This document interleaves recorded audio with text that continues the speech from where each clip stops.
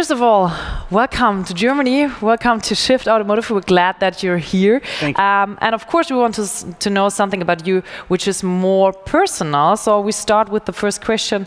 What was the most inspiring book you ever read? The most inspiring book I ever read. Actually, there's one that everybody who gets into animation reads, and it's by these two guys who worked directly under Walt Disney, called The Illusion of Life. And this book is like, it's kind of the Bible of animation.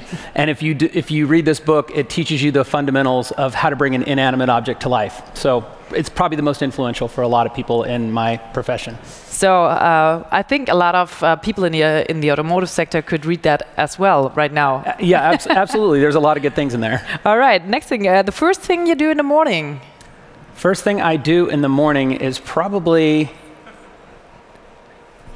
get up, obviously, and usually wake my children up and get them going towards school is usually the first thing in the morning. And then afterwards, coffee. Yeah, and then coffee. Always then coffee, yeah. All right, last question. If you couldn't do the job you're doing today, what other job would you choose? That's a good question. You know, I love animation. I love storytelling and filmmaking. And I might venture more into the live action world out of animation, which is something I'm kind of working with right now. So that might be the next thing. If I was not in entertainment at all, I think I would somehow be involved with cars, because I actually am a car person as well. So not sure what that would be, but I would do that as well. But are you happy that you're here in your function as well? So we start our panel right now. I mentioned a lot of innovation which came from films, actually. When you look at the films in the last 2 or 3 years, what do you think, which technology will shape our future? It's a great question. It's amazing to me how good CG has gotten, not just in animation, but you're seeing visual special effects now where you can't tell what is being filmed, what is actual versus what is virtual. And I think that's going to continue to evolve. And if it's done well, if it supports the storytelling, it's a great thing to lean into. I think it's going to just keep getting better and better. Lightning McQueen. Yeah.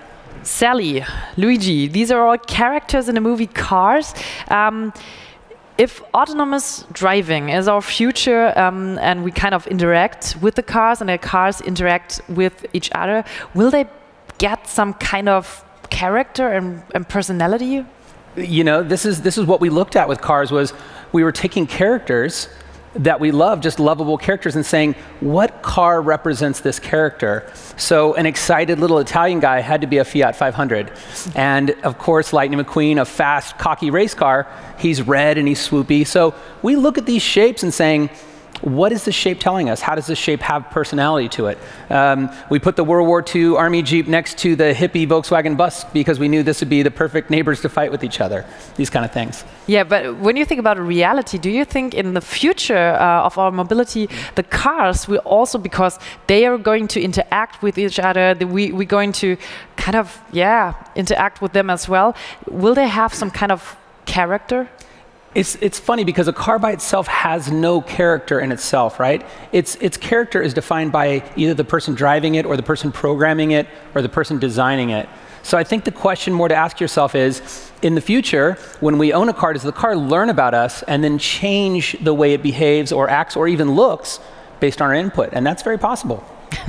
I'm very curious how these characters will look like, especially according to the brands. So the Italian car will say, all right, let's go on a journey, and like that one. And maybe stop for coffee. I went to SEMA, which is a big automotive event they do in Las Vegas every year in November. And there was a gentleman there that took a 3D printer and he 3D printed a car. He literally designed the car there and hit print. And by the end of the weekend, he drove this thing away that was 3D printed.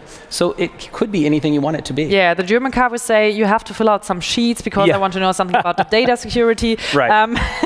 All right. Speaking about data and speaking about technology, the origin of Pixar is basically a company which was focused on computers. They were just computer expert before Steve Jobs came there, but you always focused on emotions. Nevertheless, you focused on emotion. How can technology help companies, for example, to create with technology some emotions? Well, I think what you're touching on is a human connection to what you're doing. So when you watch a Pixar film, you have a human connection, whether you're watching a car or a fish or a robot. You make a connection because you're seeing beyond what the objects are on the screen and saying, that's a dad who's protective of his child, or, oh, this is somebody who's had loss, or that's the connection. And I think for the auto manufacturers to think about how to make a human connection with their product in the future. Once you have an emotional attachment, you care whether that thing lives or dies, and this is what you need to have, is that emotional connection that makes you have a vested interest in this thing and saying, I really want to be part of this. Is that possible even in the sharing economy? Because I was really truly sad when I have to give up my first car. I was truly sad. But if it's not mine, I don't know if there a kind of emotional connection between me and the cars. And there may not be. I mean, the emotional connection may be the experience you have in the car. For instance, your phone you keep with you all the time. So your phone has your photos, it has your memories, it has your things in it. If we get inside a different car, but we plug this phone in that has our memories and our images, maybe that personal connection you take with you from vehicle to vehicle. It's possible. That's right. I had a fire alert in the hotel, and everyone was running outside and carrying their smartphones with them. So it was the first thing they saved. I said, oh my God, and I did the same thing. So yeah. Safety first. Safety first. So Pixar is well known for its powerful storytelling. And this is kind of a buzzword right now in the automotive sectors and in other companies. You have to do storytelling in your marketing. So what can the companies learn from Pixar in case of storytelling? Well, storytelling is very simply relaying a message in a way that is relatable or gettable. And I can tell you, hey, look, here's a ring. I want you to have this ring. And you might go, OK, cool, great. If I hand you the same ring and I say, this was my grandfather's ring. He gave it to me before he died. This is the ring he gave my grandmother the day they met. You would remember that. That's an emotional connection. And that's all we're doing, is we're relaying information in a way that makes you go, I care about this a little bit more. So if the question is, how can automakers or how can anybody do that? Think about the message you're trying to get across. Not manipulative, not trying to say, we want you to buy this, but tell me why this is something I should care about. And if it's honest and it's genuine, I'll make a connection with it. That's a big task for kind of... It is. for cars. We had, for example, Carl Benz, Thomas Edison, as well as Steve Jobs. I think they had one thing in common. They challenged all the status quo. But I think they were all also dreamers. When I look at the companies at these days, they all have KPIs. They all look on kind of an Excel sheet or something like that. Did we forget to dream? And that is the reason why we can't really invent something completely new, because we're not able to dream and to look out of our boxes. It's something to think about. Steve Jobs took risk. He took a lot of risk. When he acquired Pixar, he already had Apple that had been very successful. He tried Next Computers, which people have already forgotten was not successful, went back to Apple. And when he bought Pixar, he saw the technology was there, but he wasn't sure how this could be a business model. And he believed in it, and he took a big risk and financial investment to make Pixar turn into something. And once it clicked, once we found that storytelling and entertainment, CG animation, which we were the first studio to do a full-length feature animation film in CG, that's when it happened for us. But it was a lot of risk, and him saying, let's push forward with this vision. We have to try these things. We have to take big risk and maybe fall a few times before we make that connection. And we did it. Speaking about thinking out of the box, what would happen if you and your team were able to design a future vehicle, not just on a screen, just in reality? How would it look like? This is something that a couple people have come to us and say, hey, Pixar, we want you to design this vehicle however you want.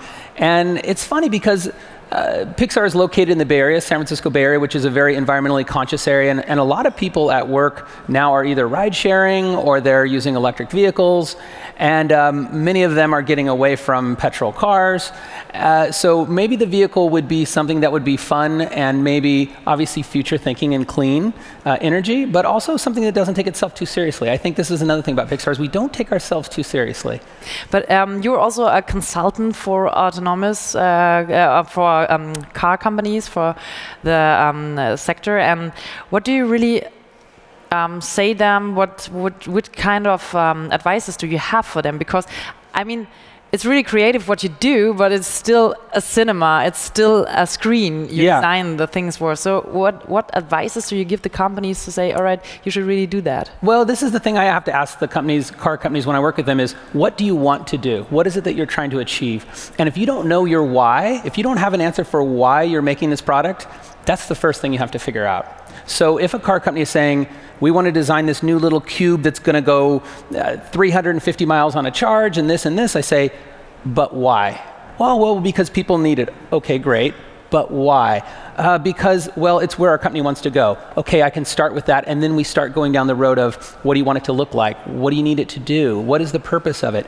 And once you answer that why you're making this thing, then you can run through the filter of, how can we make it the best it can be? Are we doing something that hasn't been done before? Are we looking here, or are we looking way up the road? All these questions help get us to where we want this car to be. So that's what I try to help them with, is to pop their head up and look a little bit further forward when they're making their vehicle. That sounds like a startup mindset. Is it really transferable to the big companies? Because I think they have all these roads to go, and everyone knows what he or she is allowed to do. Yeah. Is it really possible to transfer that mindset into a big company or group? We have a very similar challenge when we make animated films. We have creative designers that just say, I want to do this and this, but then we have a technology group saying, we can't do this, this isn't possible. Oh, we can do an experiment to see if we can do this. So you have art and technology challenging each other. This is the same thing in designing a car. You have the artists that just want to make it beautiful, but you have safety and engineering saying, I don't know if we can do that. It's a dance. And the perfect, it is a dance. And the perfect thing that comes out of it is, there's a balance between the art and the technology to achieve this dream that everybody's happy with, hopefully. It's an iterative process that gets closer to this goal that you're looking for. I think a lot of people shoot this one target and they put their head down and they go for this target and they're done, instead of being iterative and going back and forth and refining it to getting a point where everybody's happy with it. And it can happen. It is achievable. So what's your greatest advice for finding new ideas? I mean, one of the coolest things I saw with cars was that you use the windshield for the eyes and not just the lights, which is quite the obvious way. Yeah. So what do you say? How can we be more creative in our everyday's life, in our everyday's work? You know, there's the old Apple saying was, think differently. Steve Jobs used that, said. Right? But it's true, is thinking a little bit differently. When we looked at cars and bringing cars to life, you're right, there were sometimes these little stop motion cartoons that would have the eyes in the headlights. And we said, well, this is a bit like the head of a snake. The eyes are down front and low to the ground, but what if we treat it like the head of a horse or a dog? The mouth is in the front, but the eyes are back on the skull a little ways, and you open up the whole front to be a face. That was a very simple thing, and it turns out that was done in a Walt Disney cartoon in 1952. So we actually had to look backwards in order to look forward. So sometimes I think we look at this thing and say, how do we move from here? But if you stop and say, what is it, again, that we're trying to do? What's the why? You can look back a little bit further and go, oh my gosh, this was done 40 years ago or 50 years ago, and then take your step forward. You said that cars showed the first autonomous vehicles truly enjoying themselves on the road. Yeah. How can we preserve the romance of driving, or even more owning, or is it just really for cinema? I don't think it has to be for cinema. I think there's some people that just want to get in a car and it's just a utility thing, and they don't care about the romance. They want to get in, they want to go to where they want to go, they get out and move on. For other people like myself, I want it to be aesthetically pleasing, and I want it to have switches this way, and I want this material. But people are different. I think when you have a future of cars that are more modular, you can make it what you want it to be. You can change it to be different things for different people. That's the ability I think we have, especially in an autonomous world when I don't have to worry about driving, is it can be modular. I can change it to be really fancy and cool and neat, or maybe it's just very simple and just gets me A to B. It can be either one. This is a big question. The big question is, do we really have to say farewell to the joy of driving? But if you don't mind, I'd like to enlarge our group here. And for all of you in the audience, this is time to use Slido again. You have the QR code on your badge. Please ask us some questions and vote for questions, because the most voted questions I will ask at the end of the panel. And I say thanks for a moment.